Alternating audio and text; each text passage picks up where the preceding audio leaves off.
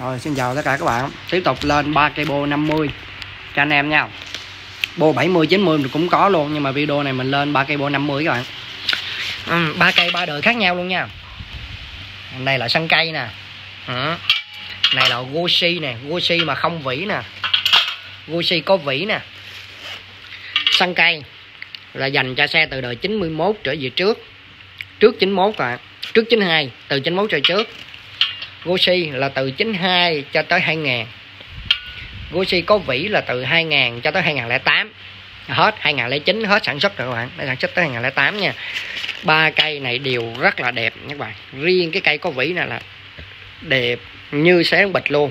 Nếu mà so cây xé trong bịch 100 điểm thì cây này 98 điểm. Cây này là 95 điểm và cây này là 90 điểm. Đó. Giá tiền nó cũng xem nhau các bạn. Rồi. Rồi mình sẽ quay từng cây cho anh em nha.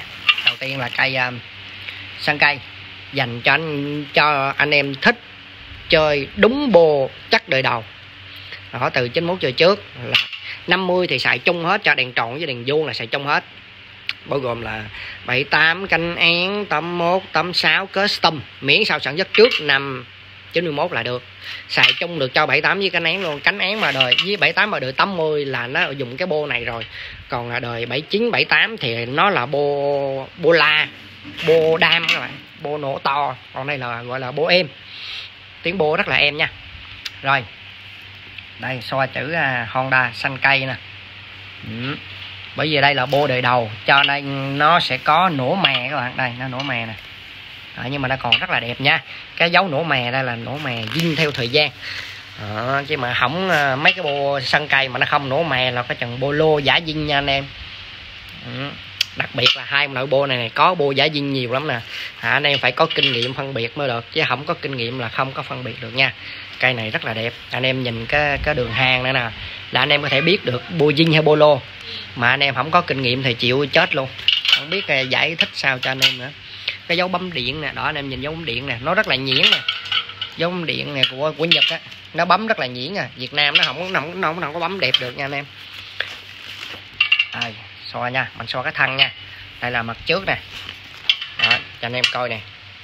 Mặt trước rất là đẹp nha anh em, rất là đẹp. Mặt bụng nè, mặt lỗ thoát nè.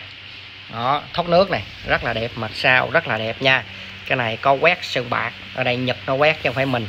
Đó, nhập về nó có hơi lốm đốm lên, nó quét chỗ đây, nhẹ chỗ đây. Đó, nhưng vẫn còn rất là đẹp nha. Đấy, cái cổ nè, xe ít sử dụng cho nên cái cổ của nó còn mới chát nè. Xe mà sử dụng nhiều á, cái cổ này nó sẽ bị đen. Nó đen tới đây nè các bạn, là cái gì lửa lúc nào nó cũng nóng ở khúc đây đó. Còn nếu mà ít sử dụng á là anh em nhìn thấy nè, khúc đây mà nó còn inox luôn, là có nghĩa là ít sử dụng, là cái bô gọi là siêu đẹp. Đó, mặt dĩ nè, đẹp nha các bạn, mặt dĩ đẹp nha. Đó. Đây là bô sankei nha. Đó, sankei.